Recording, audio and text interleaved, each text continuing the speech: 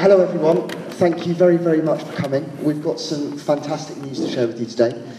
I would like to pass you over to the panel, which is including Ian Wiper, who is from Lumiere Kinesis Limited, Councillor Paul Middleborough, the leader of Wychavon District Council, and Mark Pearce, who is the Corporate Director of Advantage West Midlands. Thank you very much.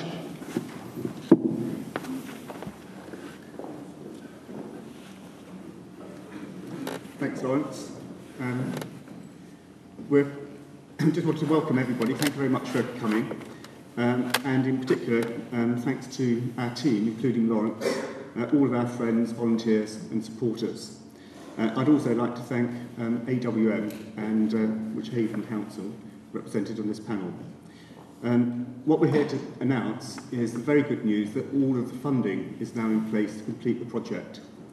And that will allow us to renovate and restore the whole building and open up sometime during next year. It's been very, very difficult to do this due to the economic conditions that prevail. So we're very, very pleased that at long last it's all in place.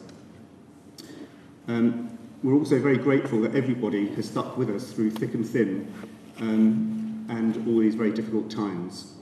Peter Luff can't be here this morning because he's quite busy at the moment with the various issues. But he did put it very eloquently in the press release that we're issuing this morning, where he said that it's all due to very, very successful team working, and that's a very, very true way of putting it. And what I'd like to do now is pass the microphone over to Paul Middleborough, leader of Wychavon Council. Okay, and well, good morning everybody, and it's fantastic to see so many people here, and that really does pick up on perhaps a theme of what I want to briefly say this morning, because this is a big project for Evesham, and in two ways. It's a big building project which has got important ramifications, and it's big for the society in Evesham, for the people of Evesham and the surrounding area. So that sort of brings together something that perhaps this government is talking about, the big society.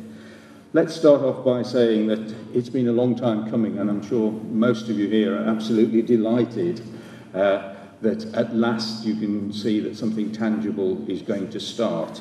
And it's going to be tangible for this building, but I hope that this is going to cascade and continue the revitalisation of this part of Evesham.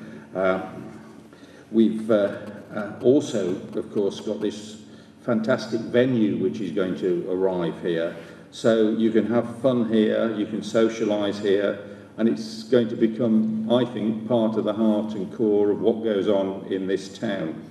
Film lovers have long waited, I think, for a cinema to return to Evesham, and I hope that you're going to inspire other people to come and have a look at the nostalgia, but also the cutting edge that film can bring into a community. But above all else, Ian and Lawrence are doing the drive here, but I do know that so many of you are actually involved in physical hard work within the building and also promoting at the building, and long may that continue. I think I pay tribute to Ian because this is a scheme built on enterprise, and Ian has been somebody who has managed to cut through, can I say, the bureaucracy of councils and all that stodge which is there within government processes, but he's done it in a way which actually fits in with other rules. And I know it's been frustrating at times for him, but at least we're here today,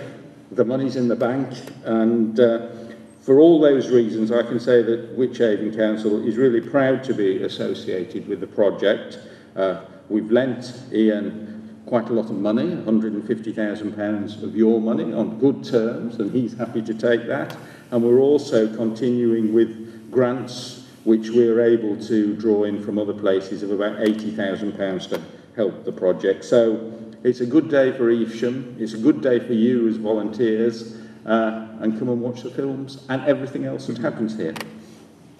So now I'd like to just pass over to Mark Pearce from Advantage West Midlands. Thank you very much, Ian.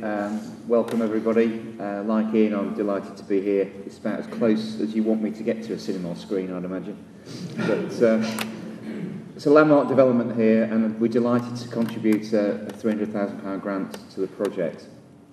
As I think Ian and Paul have referred to, it hasn't been a straightforward journey. A project involving a building as old and with as much heritage here as it is, with all the complexity around it, with public and private sector, that isn't easy. And I have to admire and lay testament to the vision and determination of all of the Regal team to get to this point. I think the restoration of the Regal represents the renaissance of this part of town, and I congratulate Ian and his family and the army of volunteers and friends and volunteers. I know you're all being involved and all will contribute hugely. It's a genuine team effort, and I'd like to congratulate you for that. Speaking from Advantage West Midlands, I'm proud of our long and fruitful association with Evesham and with the council. Over many, many years, we've worked very long and hard together. £500,000 to the Markets Town programme, which won national awards, lots of success. And more latterly, the £500,000 towards the redevelopment of the High Street. Slightly less popular, maybe, but equally probably necessary now it's done. My car's revving outside. So I think this project has great importance locally, and I hope that our investment will help to create a legacy from which the local community will benefit for many years to come. So congratulations one and all, and good luck for the future. Thank you. So we're going to ask if anyone's got any questions and address those if anybody wants to ask anything. That looks like no questions. John. Yeah. When do you project the new completion date will be now? It's going to be the middle of next year. We're just working through all the project management issues now to get a definitive date, but it will be the summer of next year. Still not very long? No, not very long. You can see we've already made a start getting the scaffolding up, and the roof is coming off next week. Were there any other questions? Yes? With regards to inside here, you're going to try and preserve as many of the original features as possible? Absolutely. The whole concept is that the auditorium will look and feel very much as it was when it opened in 1932. So all the features will be kept, the spatial aspects of the auditorium will be preserved, and hopefully it will feel as though you're coming back to a proper Art Deco cinema as it was when it opened. Ian, just ask, do you expect to see the project completed before you open, or will you open the cinema and be still working in stages? No, we're going to complete everything now. So the whole project will be completed and then we'll open. We are going to run a scheme where on the last Sunday of every month we hope to open up the cinema so people can come in and see what progress we've made. You keep an eye on the website for that, but we want everyone to be able to come and see the progress. Keep the pressure on us to get it finished. So, were there any other questions? Yes, sorry. Will that work include the restaurant straight away? Yes, we are going to complete everything. So, yes, it does.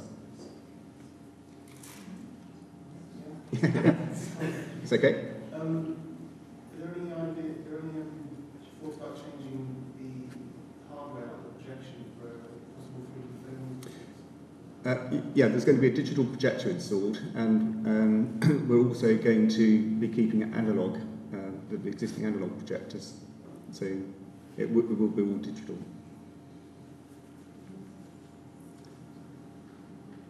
Is that it? Okay, so we'll wind that up. Thank you very, very much to everybody for coming. And if you want to ask us any questions, then Lawrence and I and everyone else are available. If you want to have a look around the cinema, I'm sure that you can have a look around. So thank you very much for coming. It's great news.